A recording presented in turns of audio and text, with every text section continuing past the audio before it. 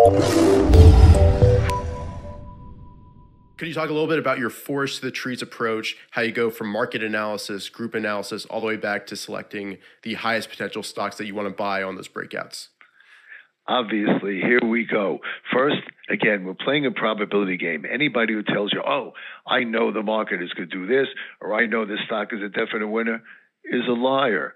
Only the liars are always right. In fact, I wrote in my book, which most other people don't do. They only tell you about the good stuff. I put a chapter in the book where I spoke about losing positions, and I remember writing that, even though it was like 40 years ago, I remember writing the words that how you handle a losing position will make you a winner in the market.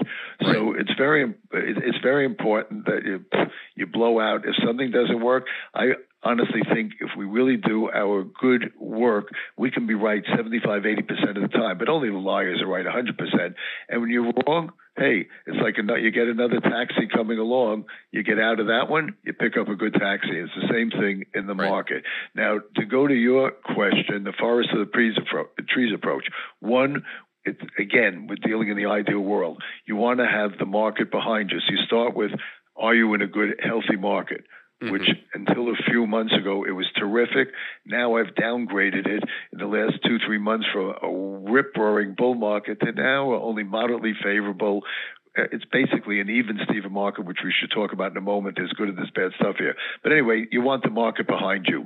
Then you go down to, what are the best groups? Like right now, for argument's sake, this is a very split tape, but there are some groups I like we've been having clients in the last several weeks buying stocks like in the building products area, coal stocks, aluminum. In the more conservative area, I've had them buy a lot of REITs, which have been great, a lot of utilities. And for more aggressive players, even though short-term they're extended, I like some of the crypto stocks, the cryptocurrency stocks. At the same time, there are a lot of bad groups we want to stay away from, even though they're rallying short-term. I don't like the airlines, cruise lines, restaurants, et cetera, et cetera. But anyway, so you want a good group. So you go from the market is in your favor to the groups that are the best. Then within those groups, Richard, you look for the best darn-looking stocks, best risk-reward characteristics within those groups. And hey, it's a filtering process. And if you do that, like I told you, you're never going to be 100% right. But first of all, this is an interesting thing that most people don't realize. I've seen over the years, clients who play the game right can be right less than 50% of the time. Focus on that. Less than 50% of the time. And you can make tremendous amount of money if you let your winners run and you quickly get rid of the losers. And I think we can do a heck of a lot better than that. I think that, as I said before, we should be able to bat at least 75%. And again, you got to be realistic. Most people don't realize, hey, you're playing a game of probabilities. Don't forget the last person to hit 400 many a year ago was Ted Williams when he hit, I think it was 406. Hey, that still meant he made out 6 times out of 10.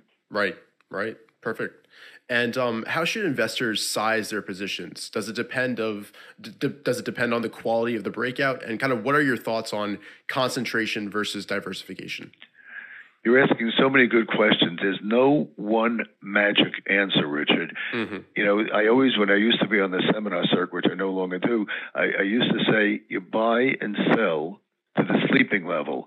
Some people, will go very aggressively and they just want to hold a few positions. There are other people that take a look at, oh my God, you're turning your account into a mutual fund and they want to have 100. I don't think there's a magic answer. I would just say that for me, I think that it's a mistake, even though some people swing for the fences, to just have 3 or 4 positions, because if you turn out to be wrong, even though you win, when you're right, you win big, you get hurt significantly. Conversely, you can over-diversify. So I would say, something like 15 or 20 positions that are all good positions, maybe 4 or 5% for each position.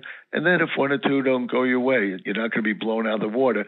I think makes sense. I'm a little more conservative that way. But again, each person has to decide what their risk level is and how averse they are to risk.